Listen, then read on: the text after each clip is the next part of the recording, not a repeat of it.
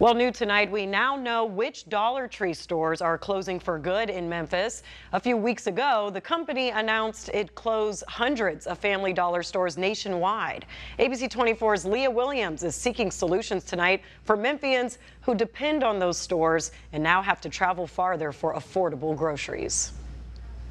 Empty shelves fill the building as the Family Dollar store on Coleman Road in Raleigh prepares to close. This is one of the the only stores in the area.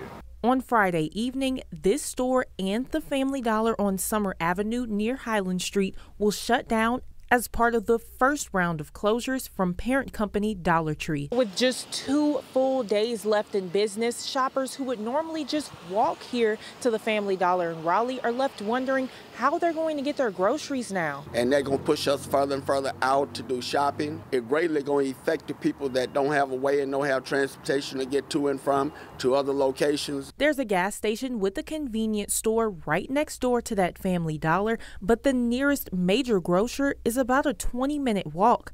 At the store on Summer, the nearest convenience store is only about a 5-minute walk, but the nearest major grocer is about a 40-minute walk. Community members say there is enough blighted property around the city, so they hope these stores don't sit vacant after closing. I hope something would replace it.